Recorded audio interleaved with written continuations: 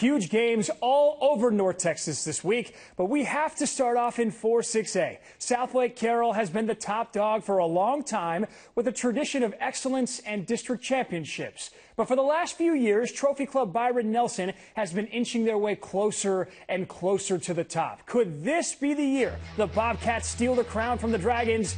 It's time to find out in our Whataburger Game of the Week. This game was moved to 6 p.m. because of incoming storms, and the teams traded field goals in the first quarter. Second quarter now, Byron Nelson's Tom Von Grote throws it to Pierce Dahlin. He hauls it in for a 25-yard score. Bobcats up 10-3, and they would lead 13-3 at the half. Third quarter, Dragons trying to get something going. Graham Knowles going deep, but Jonathan Kabeya getting under it, intercepts the ball.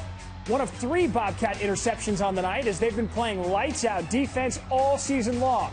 And the Bobcats would capitalize. Tom Von Grote all day in the pocket, hits Leo Almanza into the end zone for the touchdown. Byron Nelson's up 20-3.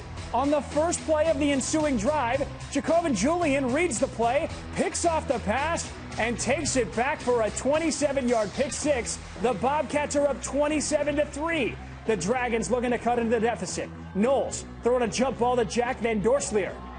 A battle with the defensive back, but after a short deliberation, the refs rule it a touchdown. That makes it 27-17. Later in the fourth, Bobcats up 34-17. Dragons in the red zone, desperation time.